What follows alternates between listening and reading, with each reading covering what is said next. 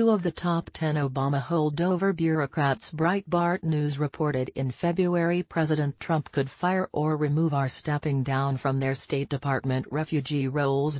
Acting Assistant Secretary of the State Department's Bureau of Population, Refugees and Migration Simon Henshaw is stepping down from that position, Reuters reported on Saturday.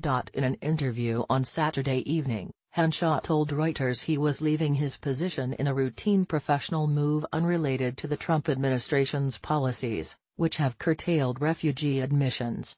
A State Department spokeswoman also said Henshaw's move was routine, Reuters reported. On Tuesday, Reuters reported that Lawrence Bartlett, previously the head of the Refugee Admissions Office at the State Department, had been given a temporary reassignment in the State Department office handling Freedom of Information Act requests, Reuters noted. The FOIA office in the State Department is the bureaucratic equivalent of an exile to Siberia for someone with Bartlett's background, sources tell Breitbart News. As Breitbart News reported in December, Bartlett had been on a temporary assignment in Puerto Rico,